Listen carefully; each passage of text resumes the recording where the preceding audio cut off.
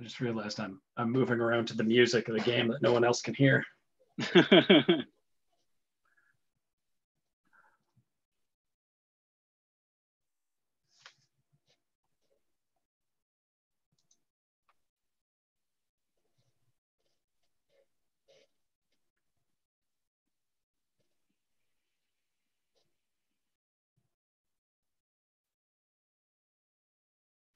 All right, one more minute and we'll get started.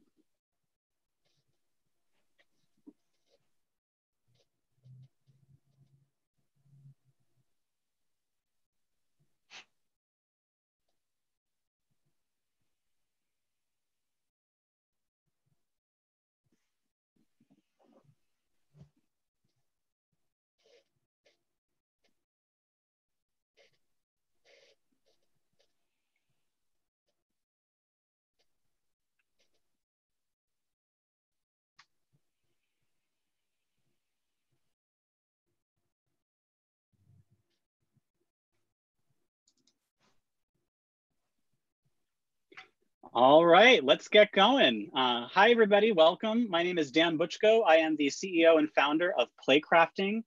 We here at Playcrafting represent one of the largest communities of game developers in the US. We're offering events, classes, etc. Right now, completely virtual to keep you connected, discovering games, meeting developers, learning about building games. You name it, we got it across the board in terms of games and making them and playing them. So thank you so much for joining us. I'm sure some folks that are joining us have been joining us throughout the week. This is pretty much Canada week here at Playcrafting. We featured developers from Montreal earlier this week. And today we are so excited to have the team from Lightning Rod Games with A Fold Apart, which is launching today. And so the entire team is here.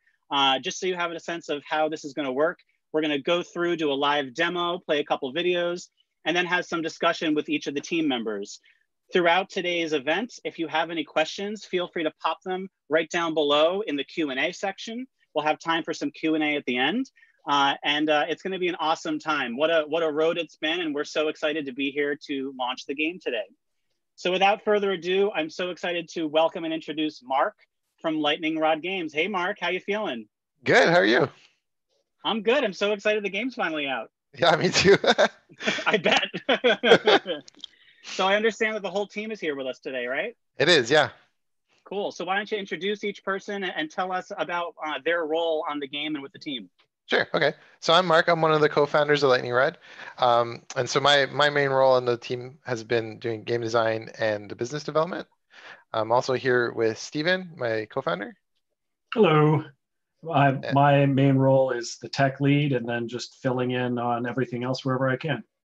Also here with Stephanie. Hi, I'm the art director here.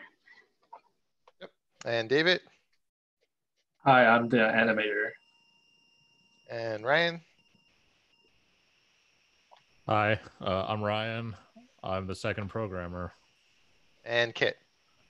I'm Kit. I'm the other game designer. Nice. Welcome, everyone. I think everyone does a little bit more than just their title, though. I mean, yeah. I think every single, it's a small team. Every single person has worn a whole bunch of hats on this project. Yeah. I was going to say, I bet everyone is just picking sort of like whatever the most recent thing is that they did. Yeah. Awesome. We all have specializations, I would say, probably more so than anything else. And then we all just help out where we can in different areas. So makes a ton of sense. So Mark, why don't you tell us about the game, and then we're going to roll a trailer. Okay. So A Fold Apart is a puzzle game about a long distance relationship in a world of folding paper. Do you want me to get into more detail on that, or can we show the trailer and I can kind of explain some stuff after that, maybe? Let's do the trailer first. That sounds good. Yeah, because I think it helps seeing a visual with it. Sure. Okay.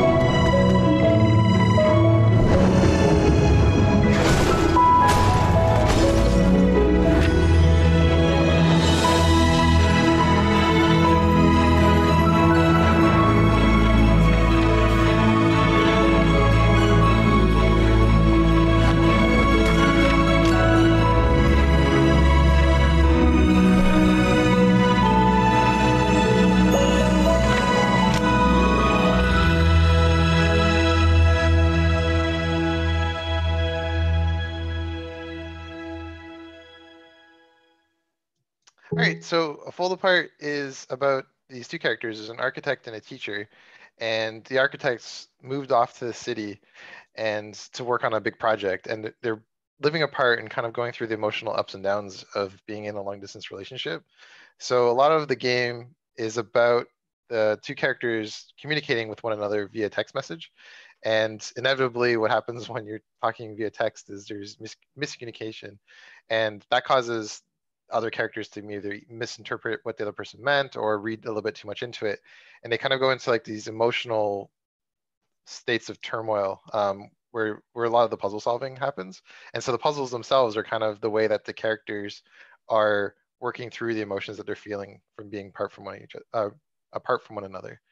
And it's like them working through those emotions and figuring out a way to kind of process them positively, I guess. One thing I was really struck by was the timing of the launch. Now that we are all socially distanced, and pretty much every relationship or most relationships are long distance right now. Did that impact like the release, or was it just completely coincidental? Yeah.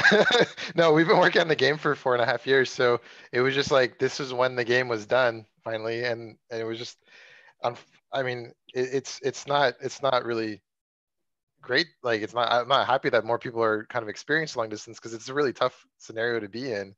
I think it probably may resonate more with more people than when we anticipated when we started making the game. It was really, I would say the game was a way for me to kind of work through some of the emotions that I felt when I was going through a long distance relationship.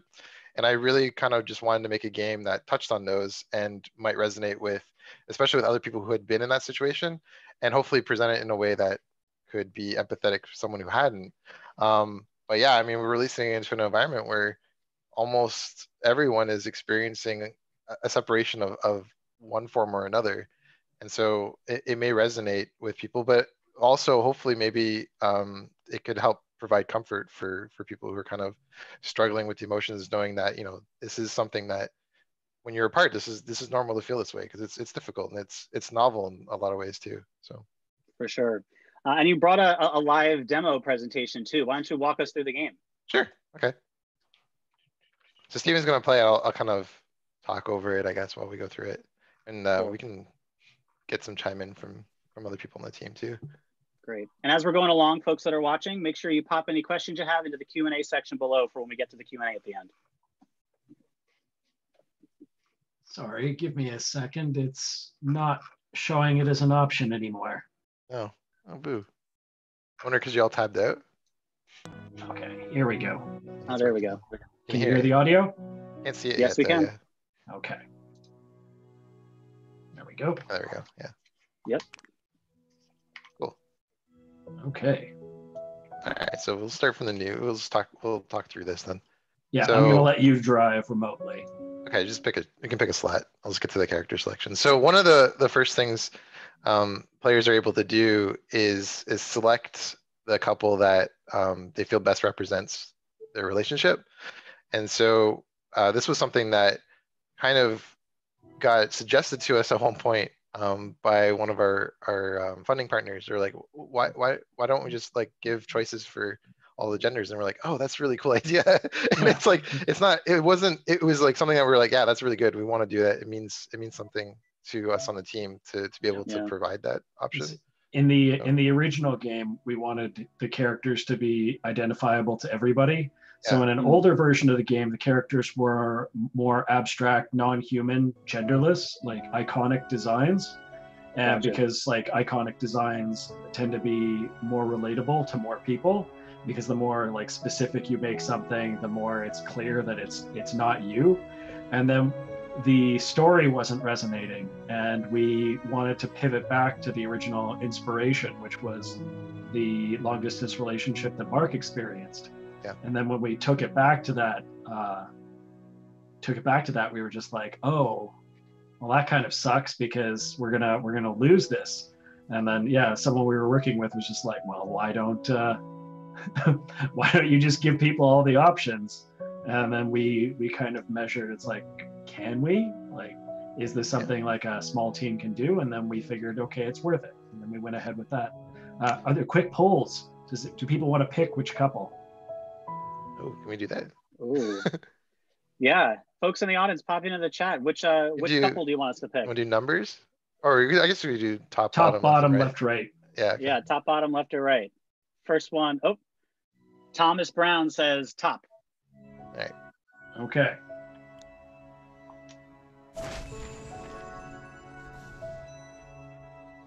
So one thing actually we're able to do too is in English, we actually don't use any gender pronouns in the game at all because most of it's talking directly to each other. We weren't able to do it in all the languages, unfortunately, but it was one of an extra thing that we were able to do in the game, which was pretty cool. Yeah, when I was playing this morning, I could tell that it was very inclusive in even the ways that the characters are texting each other and talking to each other.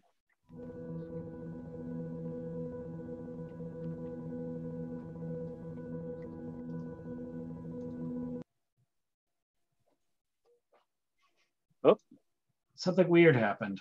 Oh, wait. That's new. That's all right. You have to like close it and bring it back open or something. Yeah, I guess so. That's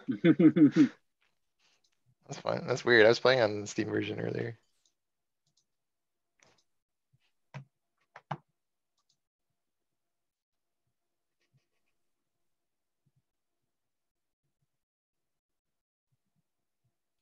Let us know if there's anything we can do on our end. No, my computer's been a little bit funky. Oh, whoops. Well, I can share it too if we need to. No, it's fine. I just need to turn screen sharing back on. I don't know if it was like talk a little bit. I'll just a talk about the video and Zoom thing. That was it. Looks like we're coming back. Yep. There we go. There we go. Yeah, that's fine.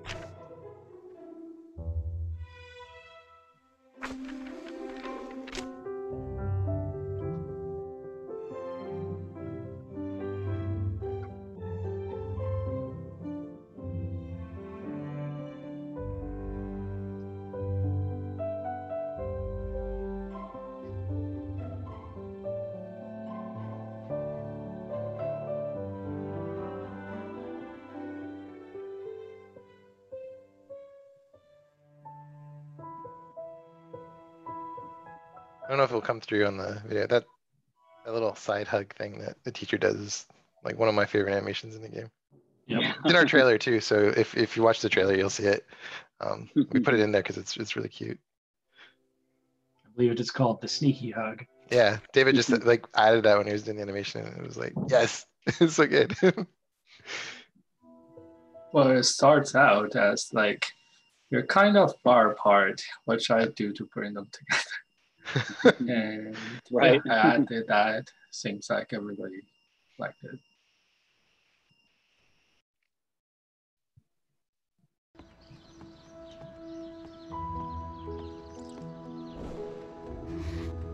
Yeah, the airport's empty because we don't have any other characters in the game. His office is or the architect's office is pretty empty too for the same reason.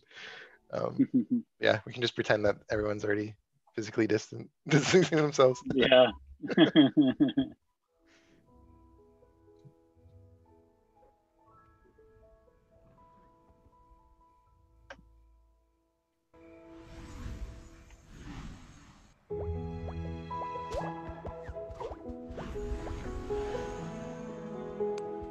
So Mark, you're watching me, but you're supposed to be talking. Oh, sorry. Yeah. Okay. So this is just this is the first part. We're not even at the puzzle yet, right? So Yep. one of the things we want to do is we tell some of the story also through text that's kind of in the background. And so in this first level here, it's the teacher kind of talking to the architect to kind of lead them through the game. And so one of the things that we really wanted to do was kind of illustrate how the paper mechanics worked sort of before you got to the papers. And so this idea of having the teacher kind of lead you through this first tutorial was pretty interesting. So like as they fly, they'll like undo flips and undo folds and stuff like that. And kind of showing you how the paper moves before you get to it. So that was the first puzzle where we could like flip the paper. Actually, we can just do it on this one, Steven, before you solve it. Yep. So every puzzle in the game has two sides, like a piece of paper, and so there's platforms on each side. So you can you can stand on one side, you can flip to the other. So there's platforms on that side, and then there's platforms on the front. And so one of the things we have to try to do is get the character from one part of the level to the other. So in some cases, it's like this one where you have to get the architect across that gap to the buildings on the other side. And so the way that we do that is by folding the paper and merging them. So if you look at the screens, the right edge is glowing. It has like a little glowing effect. Yeah, until you start folding it. And then when you start folding it, you can like commit it and flatten it out, and it kind of connects the two platforms together. So now you can kind of walk across, you can get all the way to the next part of the level.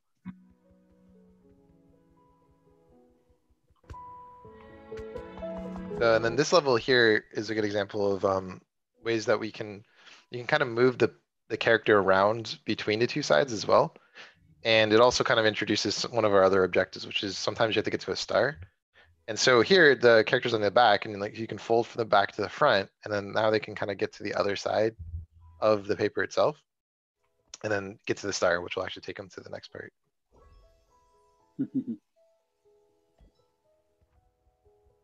And then the other kind of core feature, so we have flipping, we have folding, and then like the third feature in the game that pretty much all the puzzles are based off of is unfolding. So after a fold is committed, you can also unfold it and basically not undo the puzzle, but just like unfold the paper itself. So right here we have like that right side's folded over, and you can unfold it, so now they can walk across the platform. That's kind of that was our tutorial. It's basically how we teach all the three main mechanics to the players. And then at the end of this first level, we kind of give a real puzzle, I call it, where it kind of combines all three of those aspects into one actual puzzle. So here, the architect's in the middle, and they're trying to get to the teacher on the right side. And so, okay, so yeah, so you can fold from the left. So there's a platform on the back there on that side. So you can fold it to where the architect is and commit it. And so that will let you walk there. So now if you unfold this, you can unfold and show them on the back, Steven. So now when we unfold the characters over there, so they still can't quite reach the higher level when they're down there. So if we flip back to the other side again, what we can do is we can fold, so we can fold past where they were and connect it to the platform on the right side. And so that's one way that you can kind of get across gaps. So there's no jumping because the characters aren't able to jump. So it's not like a full platformer, but one of the ways that you cross gaps or get to different elevations is by connecting platforms in creative ways, I guess. Yep. It functions as a gate also, because like when we're showing people exactly what to do, they can just follow along, like, do this, do that. But if we were to put them into the regular game, then they'd be totally lost. One of the other guidance tools, I guess, are the glowing edges. And so the folds that you can make in this level are limited to the edges that glow. And the reason that was introduced was when Mark was playtesting the game with, like, Mark ran playtests pretty regularly early on. And there was too much possibility space. Yeah. Yeah, because the game, later in the game, you can fold from the diagonals as well. So later in the game, you can fold from 8 different directions on both sides. So in a way, you can have like 16 different possible folds that you could make at any given point in time. So when we first had those early levels, we had all 16 available to the player, and it just got really overwhelming. And so we cut back on that. We introduced things a lot slower now in the game. So even in this level, you're still only folding from the sides. So this is a good example. Now you get to switch between the two characters. You actually get to experience the long distance relationship from the perspective of both the architect and the teacher character. And they do their text messaging. And so we have some choices in here. Most of the choices are mostly just for personal choice. They don't affect the story in a really meaningful way. It's more just like it gives the players a way to provide a little bit more personality to each of the characters themselves. You can make jokes. A lot of times it's like you can make a joke and be more flirty versus more serious. And it's just like what the personal preference for how players want to express how they feel the characters would act in a certain situation. It's more for personal expression than it is anything else. Um, I like that one. Yeah. Yeah, so it continues off from the end of the previous level. So the architect was like, "Hey, I was just thinking of you," and then now we actually see that in real time, and their time zones are very, very different. So the architect is a few hours ahead of the teacher character who's kind of just walking home from work. So yeah, so it goes back and forth. There's a little bit of choice here, like kind of establishes this idea of like, time zones are different. They miss each other, they joke around. I get a little bit of personality differences between the two characters. So the architect is a lot more introverted, shy, a little bit like they're very work focused, and the teacher's a lot more outgoing, a little bit more silly. The architect's probably more, they like puns. So there's a lot of times where the architect will send like a pun, a funny pun to the teacher character and stuff like that. Like the glue one that just happened. Yes, exactly. Sticky situation.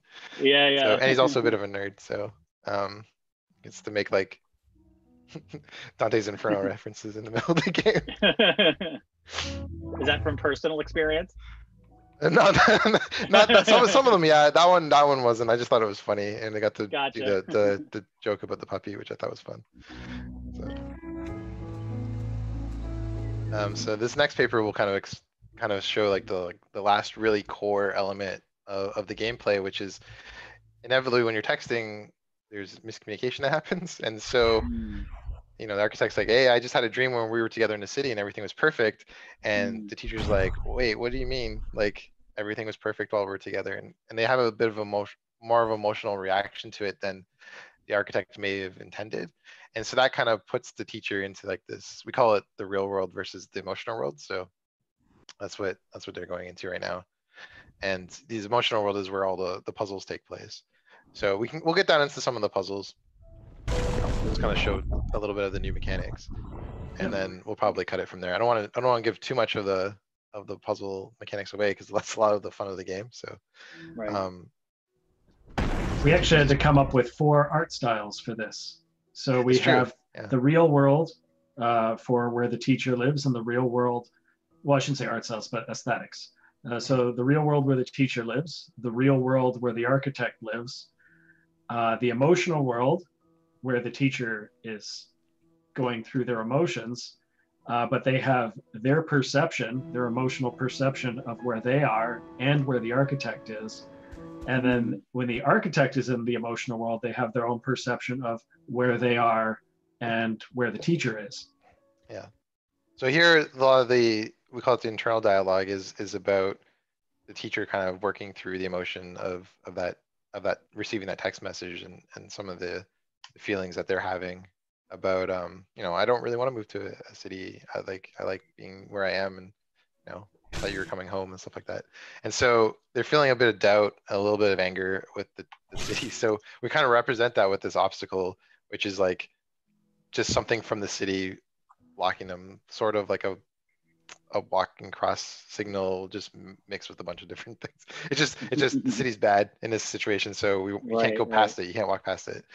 So the puzzle here, what you can do though is you can fold over them, and so some of the puzzles in scene 2 are about how do you cover them up in order to get to where you're trying to get to. So that's kind of the overall thing we're doing here. And so also you can see in these levels here in scene 2, we can fold from both left and right on both sides of the paper. So we're kind of start introducing a little bit more freedom to the player to kind of experiment and take a look at different ways the papers work and things like that. So I guess the next thing we can show just on this next one, Stephen, we have a hint system in the game too. So if players are ever looking for a hint on how to do a puzzle, actually, although this one I think only has 1 step, but we'll see. So it will step you through move my move, and so you only really see as much or as little of the hint that you want. So the first time you press it, it's going to do the whole thing, just because there's only 1 fold on this one. But usually what it will do is like only 1 fold or 1 unfold at a time, so you only really see as much of the puzzle solution as you really want to see, and then you can take over at any point and kind of finish off from there. I think we'll cut the demo there. That's probably a good spot. So we can let people play the game and take a look at it for That themselves. menacing sign is so funny. I know, right? Yeah. It's fun. It used to be black tentacles with smoke, and that didn't make any sense. Yeah, it was just weird. It was just like, doesn't really make any sense. So we like, oh, well, like they're mad about the city. So like, why don't we make it something that's like evocative of the city that's not really in, it feels out of place when it's like in a town setting, right? So. Yeah. Awesome. Cool. Well, I understand that you have. Just remembered this Yep. too. We have lots of different control schemes, so you can play with That's right. the controller or the mouse and keyboard. And we're going to be adding a single click version in a patch sometime later. Yeah. So we also have touch controls for. Sorry, the single click mouse only mode. I mean. Yeah. So like Apple Arcade on iPad and iPhones, you play with touch, and so we're basically going to take those touch controls and port them to a single mouse mode where you just basically play the entire game using your mouse. So that will be patched into the Mac and PC versions at some point too. So Nice. Yeah. And I understand that you have a gameplay video to show too from something later in the game too. No? I don't think so. Oh, maybe not. we're gonna keep it hidden for now. Awesome. Well, thank you so much for that peek at the start of the game. You know, I've read a lot, Mark, about the inspiration for the game from your own life. And why don't you talk to us a little bit about, building a game that is, based around something that you've gone through and how you've maybe injected some of your personal experience into specific moments of the game. Sure. Okay. Yeah. So prior to starting Lightning Rod Games, I was working in California at Disney Interactive, Playdom for about a year and a half, and my significant other was living in Ontario still for that whole time. So, that whole year and a half we were living apart, basically 3 time zones and almost an entire continent apart from one another. So there's a lot of emotional ups and downs that we went through while we were apart from each other, and I always thought that was an interesting basis for a story. I was like, it would be really cool to make a game about a long distance relationship, because it's not something you see. You definitely don't see it in games, but you don't really even see it covered very much in media as a whole. So I thought it would be kind of unique and interesting to kind of go through it. But I wanted game mechanics that kind of matched it. And I didn't really know how to do that at first. So it kind of went on the back burner. And Steve and I started our studio in 2013, and we worked on some other projects before we kind of went to GDC one year, and we went to experimental gameplay workshop, which is our favorite session of the whole show. And afterwards, I put Steven on the spot, and I was like, "Okay, Steven, what are some game mechanics that we've never seen before, and that we could do? We can make a game about." And he was good. He actually has an answer to it. So Steven's like, "Oh, what about the back of a Mad magazine?" I was like, "Oh, that's interesting." So you have like one picture and you fold it, and then you make a second picture. Oh yeah, that's right. Yeah. And then the world changes. But the way I was thinking about it was just like the one picture, like one side of a paper. Yeah. I asked Mark, well, what do you want to make a game about? Instantly, it's like the long distance relationship. And then we said something along the lines of, well, too bad those things don't work together at all. And then we continued with our food until a couple months later, he calls me up and he's like, I've got it. And I don't know what he's talking about until he sticks a piece of paper in the webcam. It's like, there's a guy over here. And then you flip it over. And if you fold him like this, you can walk across. And I was like, ooh. And it all went from there. I think I went over to his place, like maybe it was that weekend, and we just started figuring things out on graph paper, like what kind of So I have a whole bunch game mechanics. I'll hold one up. So this is like one of the puzzles from the game. Oh, I don't know if it's gonna work with the. Nope, maybe not at all. Not with the virtual background. All right. Well, anyways, I have some grid paper with every single puzzle in the game has been drawn on grid paper at some point or other. So it was how we did a lot of the testing, and then Steven made a tool inside Unity that basically let us convert the digital graph or the physical graph paper to like a digital version. So everything is based on a grade system, which is really cool. Yep, but it's hidden to the player. Right. So like everything moves around and animates pretty smoothly, but in the background, it kind of figures out what you're actually trying to do, and then it just animates and the paper to that spot. So when you're trying to line up an edge or something like that, it's like, I see what you're doing, and then just does it. Nice. And I know you were talking about the characters themselves, looking a little bit different and taking on different forms through different iterations. Stephen, I think you have some like early concepts and stuff that you wanted to show, right? So much. So we have a lot. Yeah, go for it.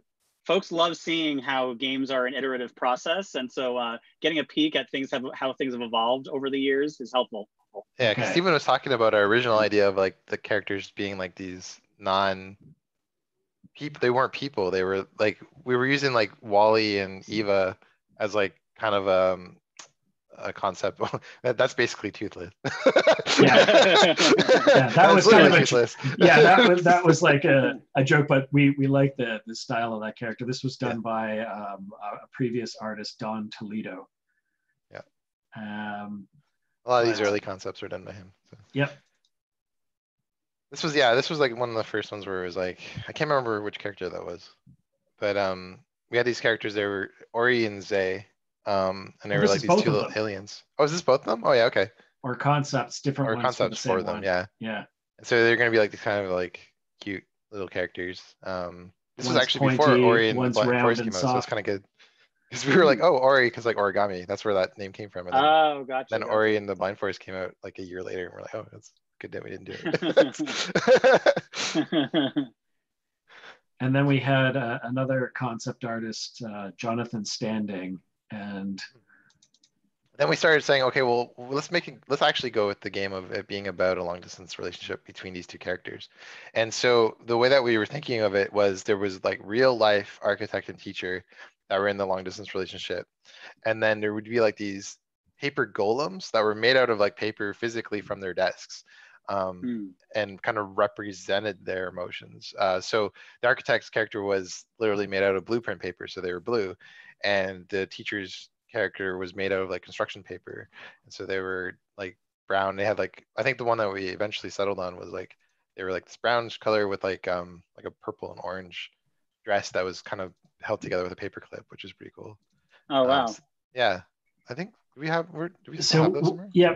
What had happened too was the way the story was going to be told was that they'd live inside the apartments of each member of the couple, and so you'd see the apartment change as the game progressed. And so it was the apartment that was going to tell the story, and there were totems that you were collecting inside the game.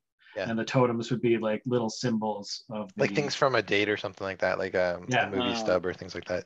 And so like it was much more like a photorealistic world sort of, and then the characters lived within it. I would say maybe like Unravel in some ways, where it's like a very real world scenario, and then the characters are kind of made out of physical material within it. It just never really felt right though. It felt a little bit too abstracted. Yeah, they were like Tinker Toys and origami. Actually, the very first one was just straight up origami, and then Jonathan made these crumpled paper people, and it was just like, I think I've got something here. And I was skeptical, but I let him run with it because I was really curious to see where it was going to go. Mm-hmm. And it went to here is one that I quite like. So yeah, that's the teacher character. Yeah. I think the one to the right is the two of them. The one on the right of this? Yeah, there we go. Those are the two characters made out of the actual physical paper. I remember seeing, I think, a trailer or something with we presented this, right? We actually took it to GDC. We were so it was really funny. So we were inspired originally. The paper kind of folding mechanic came out of us, a discussion that came out of us attending the experimental gameplay workshop. And then we were fortunate enough to actually be able to present at it in 2017. And so the version that we brought there was with the old art style. I don't know, it wasn't quite hitting where we wanted it to. And we end up hiring Stephanie in April 2017. Yep, Stephanie came in soon after, and things really started rolling from there. That's when it felt like the game was really starting to get built. And then David came on just a couple months after that too. And so Gotcha. that was the core team for a while, was the five of us, which was like Stephanie, David, Mark, myself, and Don. And Stephanie's on with us still, right? Yep. Awesome. So Stephanie, why don't you walk us through a little bit of the process of taking the characters and the art from where it was when you first joined to where it is now?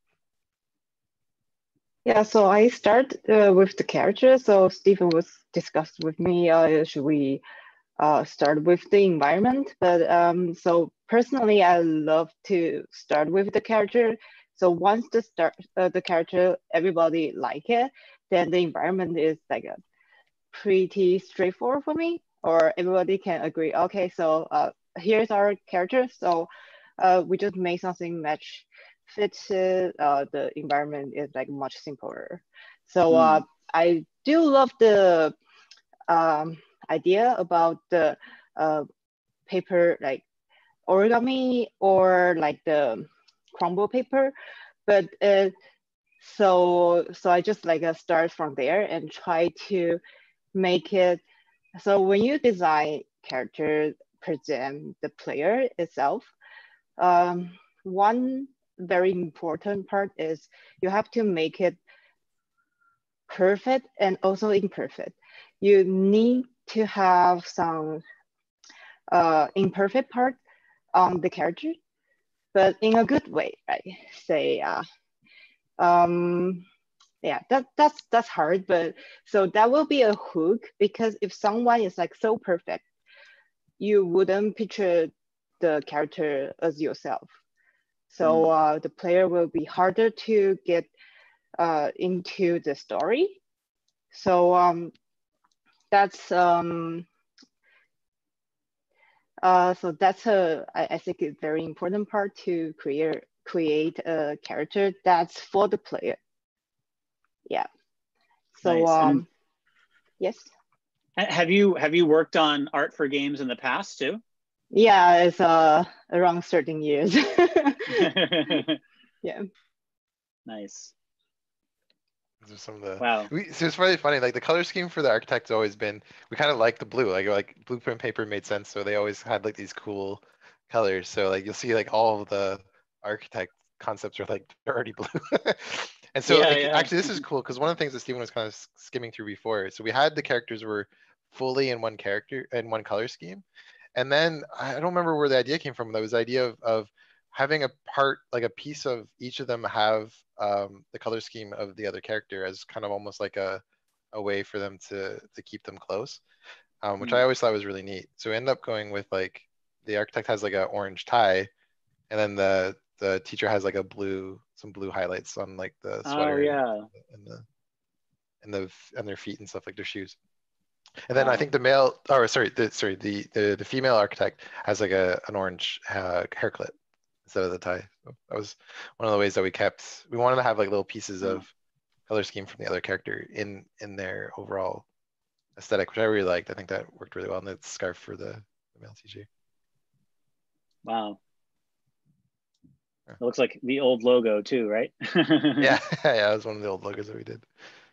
Nice. Talk a little bit about the design of the world itself. Okay, Stephanie, you want to go through that? The world itself? Yeah. Yeah. Yeah. So so we have real world, but it's still in low poly style because of our budget. So the most difficult part to me is like, so how do we do the real world and the emotional world, like kind of in the same style, but also you can tell the difference. Yeah, so we try first of all, we try to set up the environment inside the paper. Then we decide to add different background behind the world. So for real world, there will be a disk like from the real world behind of the paper. And once you get into the emotional world, there will be a kind of more magical background, and with the particle system, like some effects to symbol that you are entering another world. And I feel after we did that, that part is like much better. Yeah. We played with shapes a lot more too, I think, in the emotional world, right? Like the architect's a lot more angular. So this is like some of the, like the clouds, these are the cloud concepts Yeah. for the architect's emotional world. So they're a lot more square. And then the teachers are a lot more round. Whereas like the real world was the same style for both of them in some ways. Like it was more even. I remember one of the things that we did, and I'm like, I'm still amazed that Stephanie was able to do this because it was like, the pitch was, we want it to look like paper, but not made out of paper, like physically made out of paper. Right. And so, which is a pretty abstract and vague way of explaining what we were trying to go for. And Steven was probably much better at explaining it than I was, but we ended up hitting it. I'm really happy with it. There was a lot of work and like inspiration too from other places, like Stephanie. Like we had Pinterest boards of just all kinds of stuff of just like, is there anything else out there that's like achieving this? What do we like about it? What don't we like about it? But I mean, like Stephanie, we just kept sending Stephanie stuff and sending her stuff. And then Stephanie is like, this, well, and then we iterate and iterate and iterate. It was a very simplified way of saying it. Yeah.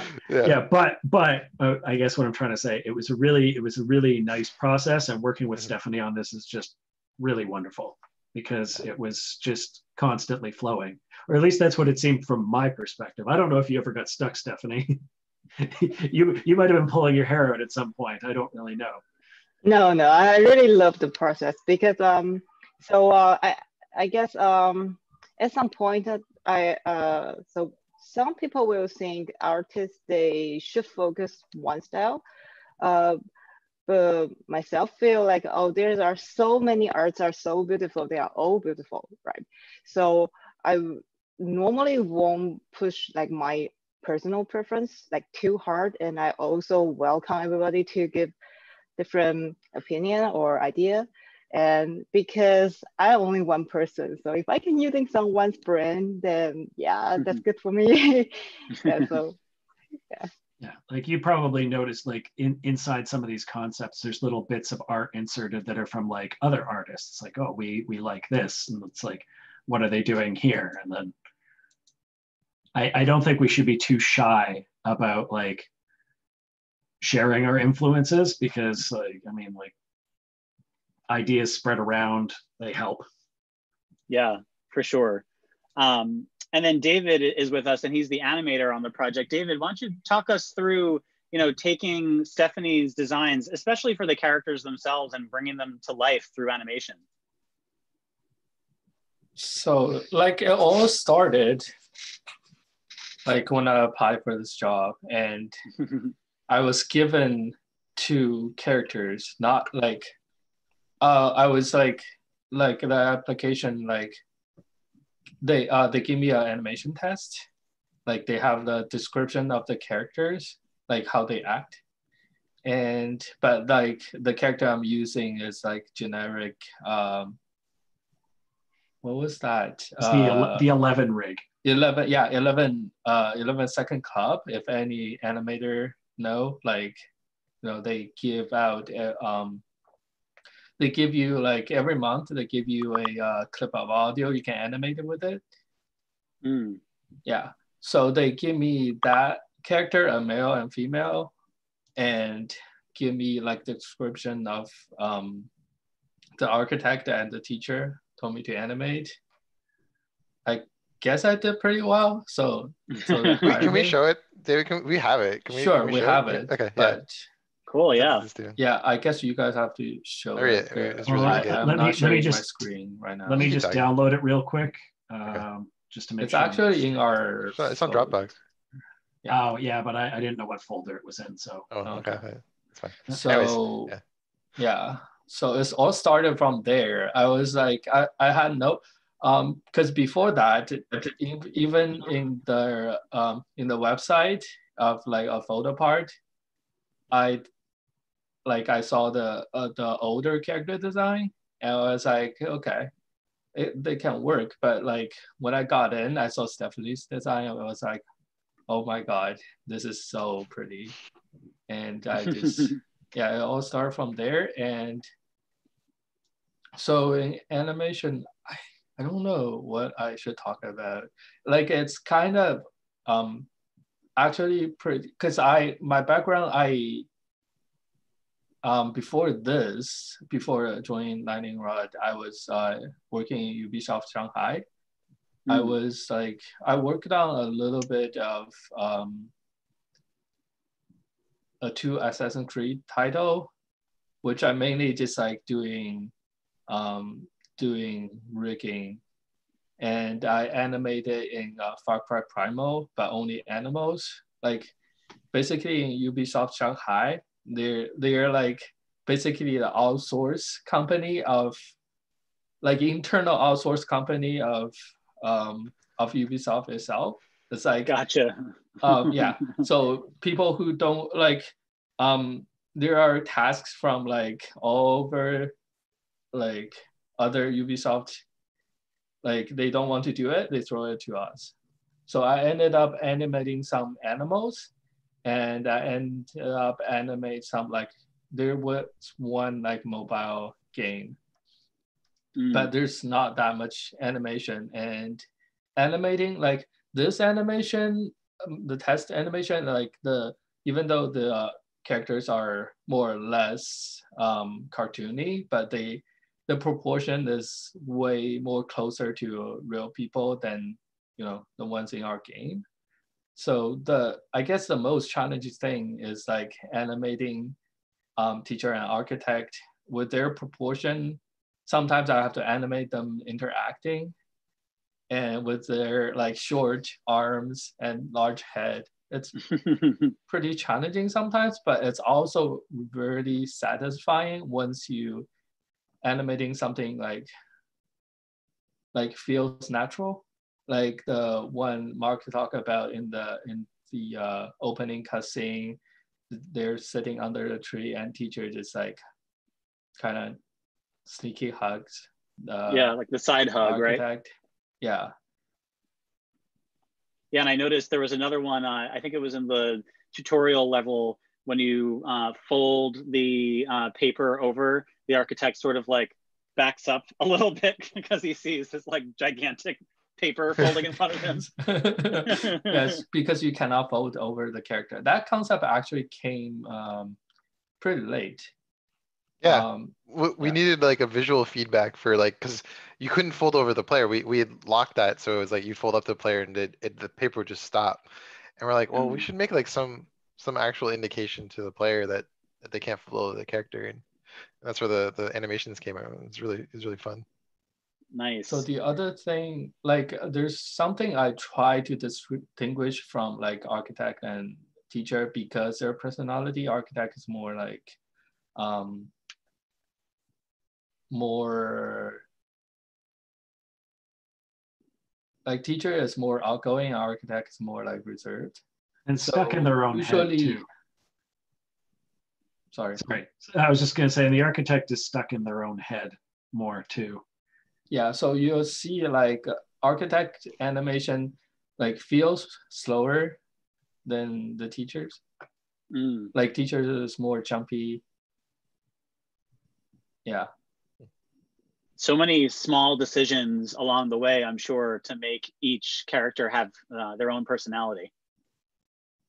Yes, and usually there's also like if they're interacting with each other, usually I think teacher reacts first if there's something like, and then the architect follows. Usually I follow that. There's some exceptions, but yeah. Stephen, looks like we have some early storyboards too that you're popping up on screen. Yeah, that's for the opening cutscene, actually. That one there. Oh, actually, this background right here was some art that Stephanie did when she applied. So you can see a lot of the ideas are already forming here. This is hidden, but this was a really neat touch. This rainbow bridge the character's running across. It's hidden because she just uses a backdrop example, but it's actually like a ruler. So the rainbow is a ruler, and It's a it's ruler of measuring time, distance, and it had time on it, which was really cool too. That's cool. Yeah. So Stephanie already had some ideas before even starting on this. Nice. So we have Ryan on with us too. So Ryan, tell us about your role on the game. How did you contribute, and sort of, what does it feel like to see the results now in people's hands? Oh, it's really exciting to release a game that I actually like.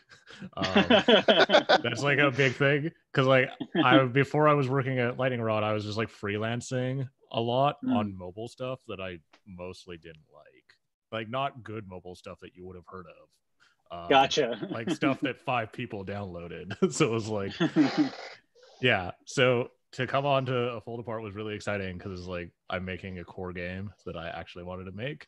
I came on really late, so I was actually hired to make something else.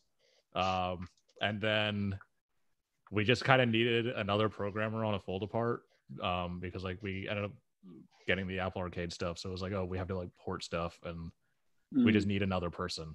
So I actually moved from the project that I was on to A Fold Apart. And that was very fun. It was like really daunting at first, because I'm coming into this big code base that Steven had written. It's like, okay, I don't know how any of this works, and I don't want to touch it. But like my job is specifically like touch it, like make it work. Also like, fix the bugs in it.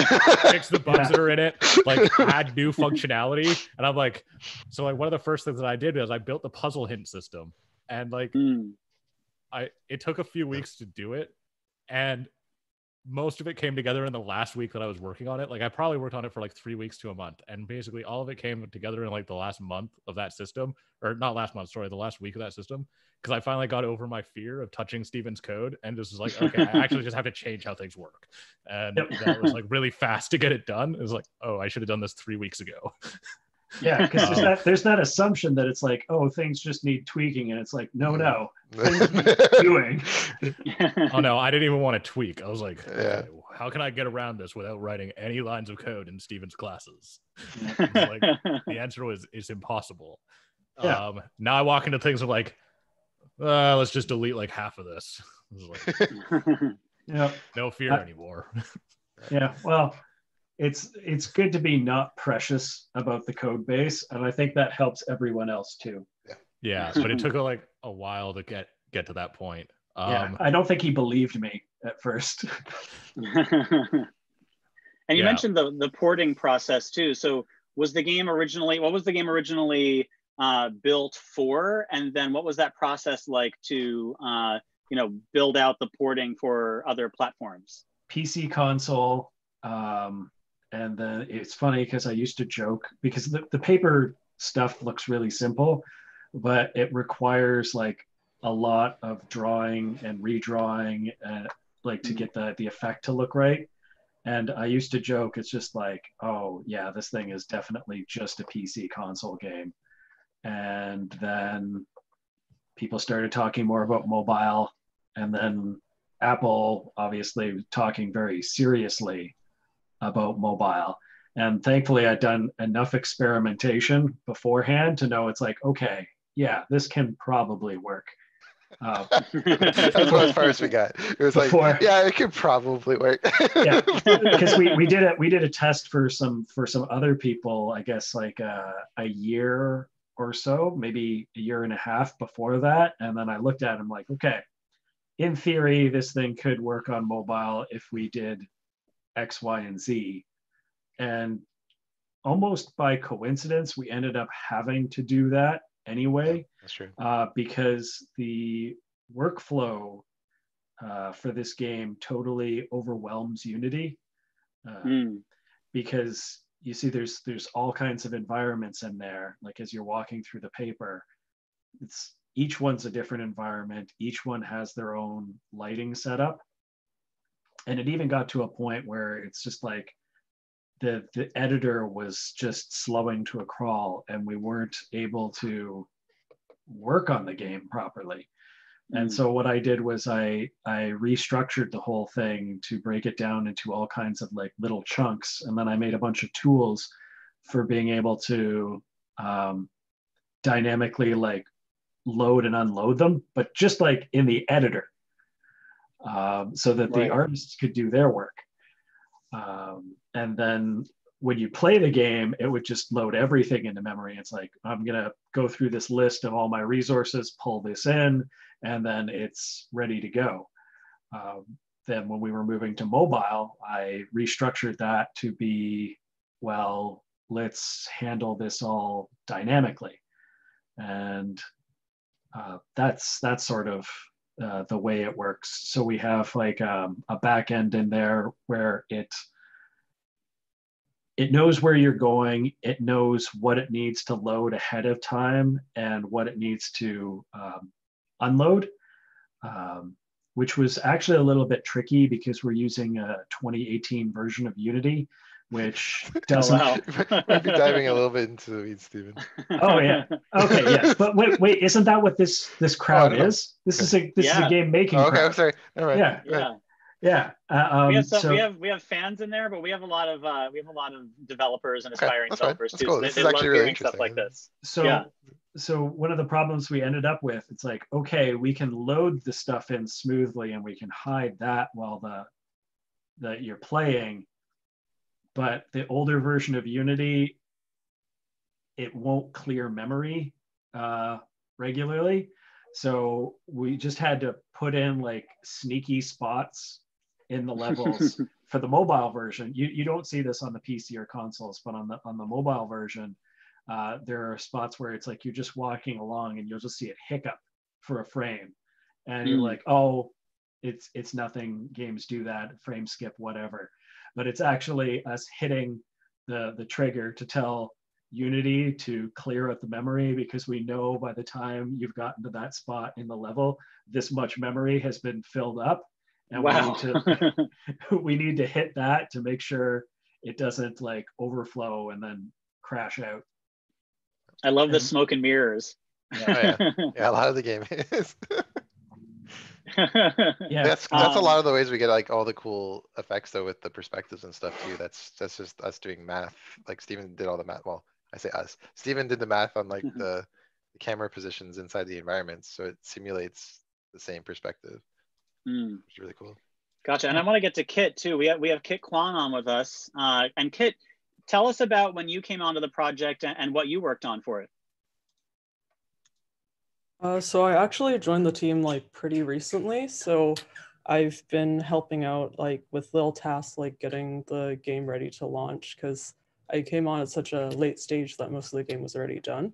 So right now, for the most part, I've been working on, I guess, like secret stuff that we're not supposed to talk about too much today. Gotcha. So I think what we can say is that you'll see more of this game coming. Yeah. I'm not talking about a sequel. I'm just saying there will be post-launch content. We can say that. There's going to be post-launch content for the game, and Kit pretty much single-handedly did all the design for the next one that's coming out. Yeah, we're pretty excited about it. Yeah. Is that on all platforms? Yes. Yeah. Cool. Awesome. Well, Kit, welcome. Thank you. And also, I was really touched by the soundtrack of the game. Who worked on the music? Where did you get it from? Tell us a little bit about the audio side. Oh, that's Power Up Audio. And we've got, I guess, a bit of a history with them. They did the soundtrack. Well, actually, they'd worked with Mark. Yeah, they worked with Mark when the founders of Power Up were working at a company called Somatone. That's in Vancouver, right? Somatone? Yep, Somatone, yeah. So they'd worked with you. Was it? Actually, you tell that bit. Yeah, so I was working at a small studio called the Yogo at the time, and we were doing pitch concepts for a client, and we needed some sound, so we hired Somatone to create the effects for it, and Kevin and Jeff were both working there at the time. And then kind of coincidentally, like we started our studio in 2013. I think they started right at the end of 2012. And so they were just looking for clients when we first started out, and we partnered with them on our first kind of ill-fated project that we worked on. That was a free-to-play mobile game called Henchman. So it was a multiplayer turn-based game where each each player was a supervillain. You took turns kind of like putting traps down and putting out henchmen and fighting each other that way. And so they came up with like the sound and the music for that, and it's just always been really good. And then since then, we didn't really release anything until Fold Apart, while they went on and just like won a bunch of awards for game audio. So they did the audio for like Celeste and Cryptid and Necrodancer. Oh, wow. They won game developer awards for on the audio side of things. So yeah, so we Wow. were really excited to be able to work with them on a Fold Apart, and they introduced us to Riley Koenig, who's the composer who did all the music for Fold Apart. Yep. Gotcha. And the soundtrack is available on Riley's Bandcamp. We're gonna have Also, a link. his soundtrack. We're gonna have a link to it. Well, actually, sorry, yeah, soundtrack.foldapart.com. We'll forward to it, so that's the easiest way Cool. to get to it. Yeah. Great. Now I know that a lot of folks on the team have worked on games before, released games before, but this is the first game from Lightning Rod, right? Yes. Yep. Cool. So we have a lot of folks that are watching that are not just game developers, but aspiring developers and looking to get into game development. What sort of advice would you give them about where to start right here and right now? It's a big question. A lot of it is just practice and just kind of iterating and doing stuff. So like this is our first launch game, but we, as collectively as a studio, we've worked on a lot of projects, and we've worked on we're internally at Lightning Rod, we've worked on a lot of prototypes or things that we just didn't feel were good enough to actually launch. So a lot of it is just kind of iterating and getting the practice and getting the reps with making things and just kind of experimenting. One of the things I really pushed really hard on, and I think it was one of the reasons why Fold Apart kind of turned out the way it did, is I've always really enjoyed doing paper prototyping.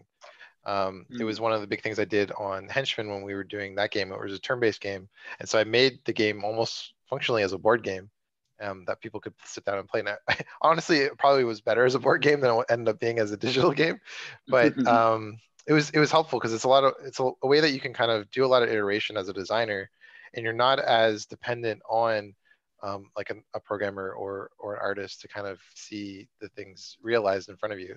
And even on a Fold Apart, like I was able to do like every level, like I said, every level in the game has been done on graph paper to a degree. There's a lot of abstraction that goes with that, like envisioning where the characters will move and how things will fall or interact within the level. But like we can draw it out ahead of time and just kind of play with the mechanics and see how things work. So I always really push like aspiring designers to play with that, because it lets you do a lot of iteration really quickly in a way that is not dependent as much on other team members, which is really good.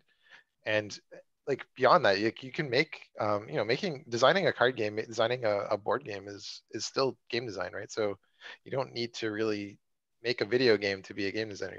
You can really do a lot of stuff on your own that honestly you can do a lot quicker. And I think it's probably a better way in some ways to get that practice, to kind of figure out what makes things fun and getting them in front of other players, getting stuff in front of players and getting feedback on it.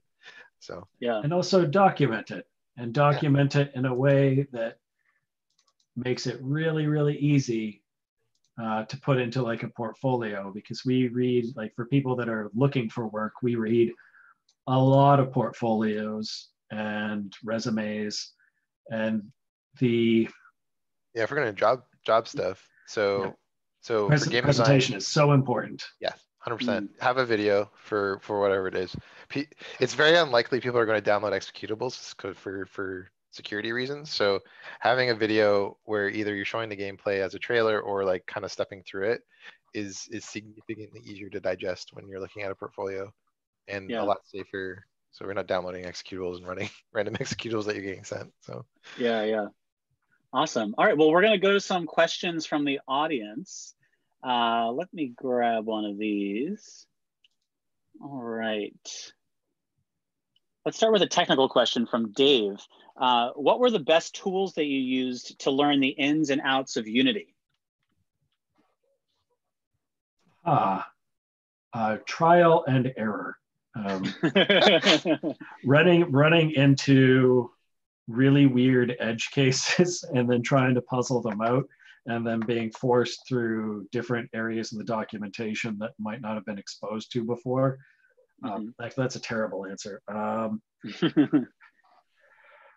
I don't feel like it's wrong though. Like a lot Yeah. of Yeah. everything that I've learned about Unity is that I've been hitting my head against it since 2014, and every week I find something new. I mean, I hit your found head like against. 3 new things about Unity that I thought were weird just this week. So it was like, Yeah, Yeah. nice. What are the The- tools that we end up using that, do you mean like plugins or? Cause like there's some Well, I plugins that think we really like. Oh, like the plugins that I like are Odin Inspector is probably the number one plugin that everyone needs working with Unity. That just makes Like our GUI and whole, tool design really fast. yeah, all the design tools are made with that. It was really awesome. Yeah, And then how about the 3D models? Blender. We're Blender. A Blender house, I guess. Cool. And Stephanie, you use Photoshop, right? Nice. All the animator out there, that game animator, try Blender, especially to Blender 2.8 and beyond. 2.79, which is what we're using for this game, not very good, but yeah, 2.8 is like, oh my god, such an improvement. I would even say for more simple stuff, it's way better than my I don't have that much experience with Max. I used it before. I mean, like, but not like in depth. But like personally, I would go like Max is even worse than mine personally. Yeah. But Blender has like 2.8 has stepped up a lot. Great. All right, we have another question now. I think, Mark, you answered this early on, but Okay. for folks that might have missed it for joining us late, Liz B asked, how long did it take you all to develop the game? Yeah, a little over 4.5 years. So we started, I think the idea and we pitched the idea in early 2015. And we started like full-time development in September 2015. And We've then been working on it. Dawn, straight who since was then. the first person, came on in October. No, mid-September. Mid-September? Oh, October was when we went out to, and then October we went out to visit with our mentors at Execution Labs in Montreal.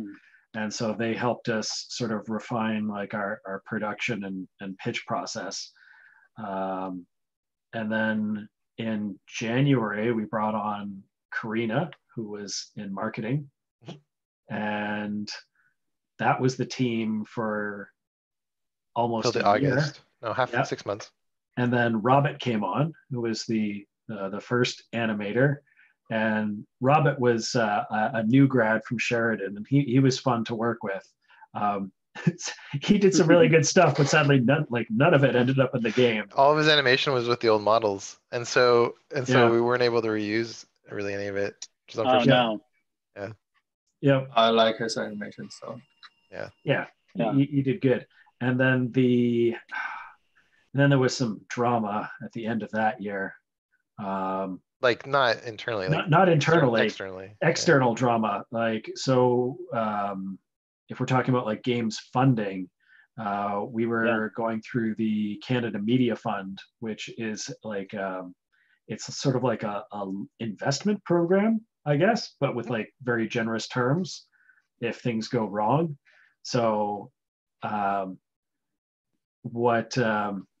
we ran into like a funding hiccup where funding disappeared for a few months, and then we had to Just like we're trying stretch to stretch it.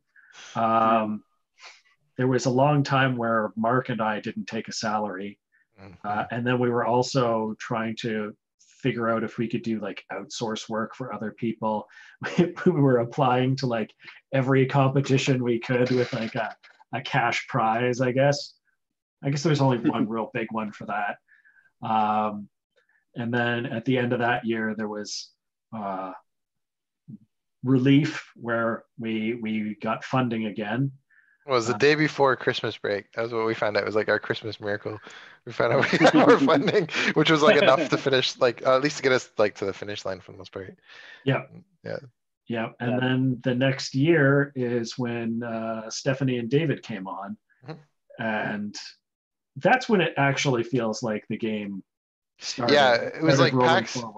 East 2018 was like we took the demo to PAX East 2018. That was like when we really felt like the game felt really good. We got it in front of players with like our art style that we really wanted, and like the whole first level was very similar to the one that we have now. I think we might have changed. We tweaked a lot of stuff as watching players play it and see where they were struggling. But that really helped figuring that stuff out. We've literally watched like easily over 1,000 people play through that first level. 1,000 per show. Yeah. Yeah. It's I'm being really conservative in that estimate. Okay. But when you're watching like 1,000 playthroughs and you see where people are getting stuck, like that whole flow, where people are just breezing through it now. They're like, oh, this is so easy. And we're like, well, good. Yeah, it should be. It's the first level. It's a tutorial, so I want it to be. Yeah, we really smoothed out a lot of the rough edges on that. But yeah, and then we got rolling on that. We worked for over a year. Don departed the company. Stephanie became the art director. We brought on Adam as a 3D modeler, and he filled out some of the last contractor. And he filled out some of the last assets. And then a little while later, I guess the next year, Ryan came on board for a different project. We ended up getting becoming part of Apple Arcade, which had a really aggressive deadline. So Ryan got pulled off that project and put onto a fold apart. We worked on that. We got to a point where we really, really needed another designer. Because there was just such a huge difference when Ryan came on board. Because previously, if I had to go do something like administrative, then progress like stopped. Yeah, it was literally the only designer and programmer were the two of us. And so like if we went to we went to a show, like when we were gone, like no programming, no design was getting done. So right. Yeah. So, and you guys touched on like the funding side of things. We have a bunch of questions coming through on the business side. I think it's so helpful for folks to hear how a game goes from like a dream to reality on like the smaller studio level. So one person asked, how did you fundraise for the game? It sounded like the Canadian Fund. Did you win one of those prizes too? No, you go. Actually, Mark, you take want me this. to? Okay, yeah. So most of the funding for a fold apart, like the vast majority through production was through the Canada Media Fund. So there's a federal program in Canada where they fund up to 75% of your project and then take revenue share on the back end up to 50%. Until they make their money back, and then the rev share goes down. We are also fortunate because we're based out of Ontario, which is one of the provinces in Canada. So there's a provincial program, which is a grant program. So we also got some funding through that, which is just get money to help us develop the game. So the first, I would say, obviously the first 3.5 years were basically that. And that kind of basically got us all, I would say, most of the way through the game complete. And then last year, Apple approached us about a partnership with Apple Arcade, and that was a really good opportunity for us. And we really wanted to kind of put the game on mobile eventually, so it was a good incentive to kind of solve all those problems and kind of continue to polish the game a little bit more probably than we would have been able to. Which I think so. All the platforms kind of benefit from that partnership, I think. Nice. Yeah, I was actually really excited too about that because. That sometimes those are problems I really like solving. It's like, oh, how do we make this work? Right. Yeah, I've been in similar spots in like a last job where I had a manager that just said yes to everything, and so he'd say yes to like whatever, and then come to me and be like, this is like possible, right? And I'm like, okay, yeah, we'll see what we can do. But those are kind of fun situations. To be in. Fun's not the right word. Sick maybe is the right word, but it's interesting. What was it like working with Apple Arcade too? Oh, it's great. The partnership with Apple's been phenomenal. We really like working with them. Been really supportive. They've been really excited about the project from the start. So Did they Yep. reach out to you, or did you they sort of did, like yeah. seek them out? We heard Gotcha. back. We heard. I guess I don't know if they saw it at PAX East last year or something. But we got an email from them April last year about being part of it. Yeah, one of the people from Apple Gotcha. Canada had been familiar Yeah. with the company and the project for a while, and so I think when this started, he just sort of like approached us because I think they were reaching out to all their networks and seeing what was available, and it turned out to be a good fit. Gotcha. One thing that we do recommend though is Mark and I are both enrolled in the project management classes now. We learned a lot of things the hard way. Yeah. So if you're talking about stuff like funding and grants That's and tax, so that's easier. But then what happens later is that when your project gets to a certain size, you're also interested in things like tax rebates. Oh yeah. Right. Stephen cut it. Stephen froze for a bit. Yeah. It's all right. Yeah, there's a bunch of other things like managing the team becomes like a really big thing, especially as we start adding more people. Like we started as 2 or 3 people and we've grown up to 6 now, right? So kind of our workflow and one of the other things, I mean, you can see it too. We all work remotely. So this was the way that all right, okay. So it looked like we work remotely regardless, but we've actually been working remotely the entire time. So this is something that like through our entire history as a studio, we've been trying to figure out how to kind of manage a team that's all distributed like this. And we learned a lot of lessons of that way. And I mean, I'm sure a lot of people out there now have kind of been thrown into it, have been trying to figure that out too. It's not easy. There's a lot of challenges that you kind of go through when you're working apart. So. Yeah. I have a question from Thomas. Thomas says, puzzle games are pretty hard to design for, with many people having different levels of difficulty. Besides adding the hinting system, how did you decide how complicated the puzzles themselves will be, especially the final puzzles? That's a good question. And I'm like, we're even seeing it today when we read some of the reviews. It's like some people are like, oh, this is easy. I beat it in like 2.5 hours. And some people are like, this is way too hard. It got too complicated. So I don't think we even hit that even in the final game. But it's hard, especially when you're teaching like an entirely new mechanic. A lot of it is just getting it in front of players. I would say overall, the puzzles that we ended up using were easier than some of the ones that were originally designed. There were some puzzles that they work. So there's also some puzzles that work better on paper when you are physically manipulating it. Like I feel like you get a better idea of how things connect sometimes when you're holding it in your hand. And it doesn't translate as well to digital. So we had to kind of scrap some of the more difficult puzzles. But a lot of it's just like kind of putting it in front of players and just seeing which ones, like which mechanics were ultimately more difficult for players to kind of wrap their minds around, or which ones we also kind of wanted to layer the mechanics in a way that kind of conceptually made sense. So like we teach like just folding from the sides first, covering things up, folding from multiple directions, and then we like introduced folding from the top and like gravity, and then we do like corner folds, and then we do like later in the game we do rotation. So it was just kind of what required the earlier puzzle mechanics to kind of function in general, and then also like what felt more difficult. And it kind of also had a nice little knock-on effect where a lot of the mechanics line up really well with kind of the emotions that the characters are feeling, and we lean into that a lot of the ways that we kind of for the aesthetic of the mechanics when we end up putting them in the game. So like the idea of the we call it like the roadblock in chapter 2, where it's like it's representing, we skinned it so it's like something from the city, so it's representing like the teacher's kind of anger with the city of like separating them.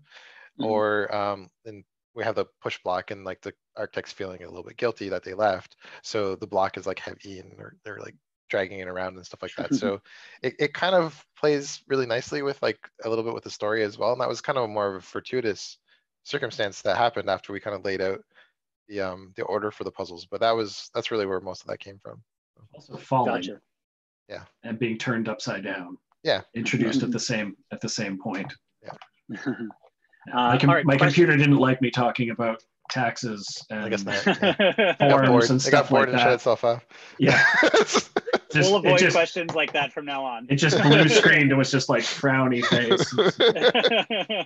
Documentation is boring. A couple of questions from Chris in our audience. Sure. Chris says, "Hi everyone, congrats on the release. I've been really looking forward to it and tell everyone about it. I had the pleasure of playing at EGLX recently more than a few times and was wondering what, if anything, has changed since that playable demo." The first level is probably very similar. So that's what we bring to all the shows. So it's by far the most polished part in terms of gameplay. There's always tweaks. I think I'm almost certain we've tweaked things since October. So it's probably little minor things. I wouldn't say there's anything major in that demo. That's still pretty much wholly what the first chapter is, though. Yeah, the first chapter, because I mean, like, it's a tutorial, and so once you've found the way that your tutorial is effective, which it wasn't at first, as soon as we got it where it's like a 99% success rate, then we were just like, okay, done. On to other stuff. So all right. I actually do remember a part of the game that has changed, but it's not in that first scene. We changed how falling blocks work when they fall on you. Oh, that's true. Yep. Real headache. Yeah, the blocks, you should just sit on your head for a bit. And it felt really weird. So we have it like actually reset the puzzle now if a block lands on you. Because we don't, there's no death in the game. Like, you can't die. So it felt weird for having a block, and it's like, it has weight, but then it like lands on you and nothing happens. So. But I feel like we also tried like several other things. Oh yeah, also it broke the game when it was sitting in your head. So. We tried like several other things before just resetting the puzzle, where it was like, let's try to be smart and do physics. And it was like, no, actually, this is really hard. Yeah, that was one of the things Ryan worked a lot on, because like, yeah, the game worked, but before he got onto that, it was just like, if you played it properly, yeah, nobody does. No, and that's the hard part about puzzle games. And it's like we know what the answers are. So when we design it and like when we're testing, it's really hard to test all of the. You basically need to test all of the wrong things to do in a puzzle, right? Because that's what people are when they're experimenting. They're just trying to figure things out, what the boundaries of the puzzle are, and that's where a lot of the edge cases get hit. And like we'll see. I think there are still some bugs in the game right now where when people do things that we weren't really anticipating, it might not handle it well. For the most part, I think the game does a pretty good job of just either resetting the puzzle if it can, or we're really generous about our checkpointing system. So there's a checkpoint before every level. So if for whatever reason the game crashes to the main menu, you can kind of pick up from where you were without losing any progress. All right, so we have time for one more question. So I'm going to pick one of Dave's question because Dave put through 3. And this one's on the narrative side. So I'll read his whole entry here. He says, "Hi there, I have already played and enjoyed A Fold Apart and want to say congrats to everyone on some great work. The text messages sent between the couple were a main highlight for me, as they perfectly depict the importance of word selection while communicating across technology. I enjoyed the silly banter back and forth, as well as the vague messages that led to them being overanalyzed and driving the emotional mindset of the characters to frustration. How important was it for Mark and the team to fully capture the emotional toll that these text messages had on the character?" Yeah, I mean, that's something that I definitely wanted to do, but as far as the actual writing of it, I think that's mostly Mark. Yeah, I wrote most of it. We did have a contract writer for a little bit, but I would say pretty much everything from scene 3 on, or chapter 3 onward, was written by me. But yeah, I mean, I don't know. I had a lot of fun writing it. It was hard. Like, you're kind of reliving some of the negative emotions of being apart, but also from a spot where it's like you're looking back on it. So it's I guess it's a little bit different than being in it in real time. But there's a lot of stuff there where it's just like, I don't know. There's some jokes that I would have sent to, or like we would have sent back and forth, or things I would say. Like the architects, especially, I feel like that's kind of how I type when I'm in text messages and stuff too. So yeah, it was fun. Like it was really important. I felt like that was like one of the core ways that we could do storytelling. And when we realized that text messages would work really well as something, we don't have to voice act it, so it's a little bit cheaper. And also it makes sense like for text, like it is a functional way of people, a functional form of communication that people use. And then the natural effect of that is, one of the things when you use purely text communication with each other is you inevitably have this miscommunication, right? So we really kind of, it really, things just started tying together once we started exploring that space, where we're like, oh yeah, and then the miscommunications lead to these emotional events, and it was a good like way to tie in this idea of like why they're walking through texting in one area, and then it's like now they're solving these abstract folding puzzles. Like it was how do we get from one to another, and that was kind of the end result of how we solved it.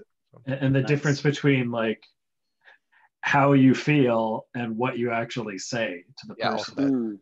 Because one of the things, and it's kind of subtle, but like the architect will sometimes come to a conclusion at the end of their kind of emotional thought process, and then just like not actually act on it. So like they'll just do something completely, like they'll make a joke instead of actually kind of, even though they had this like emotional epiphany, they still don't have the emotional maturity sometimes to act on it. They just kind of keep it internal. So yeah, and they never, like they're very much not perfect characters.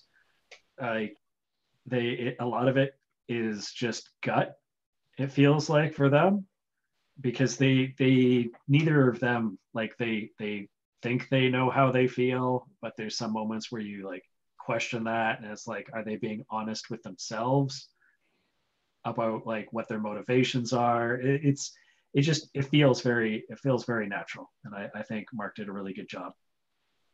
Great. Well, unfortunately, we need to wrap up. But thank you so much to the entire team for obviously being with us today, but even more importantly, making such a delightful, important game, especially given the timeliness of everything going on in the world.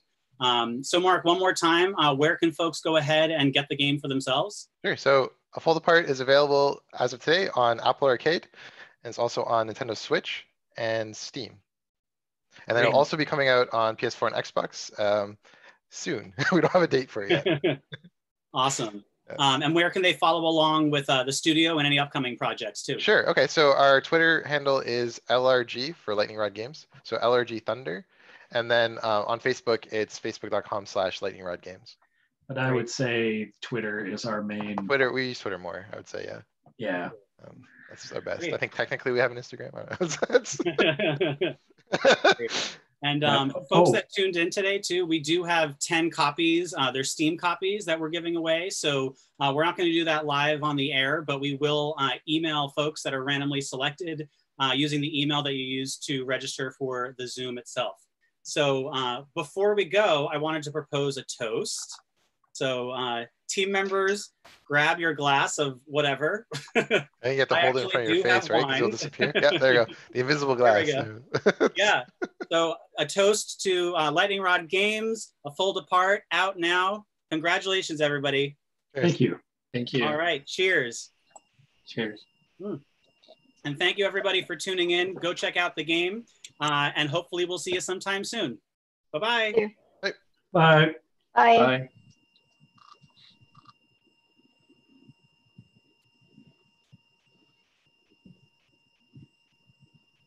Do we leave? Okay. I think we do. All right. Goodbye. Bye.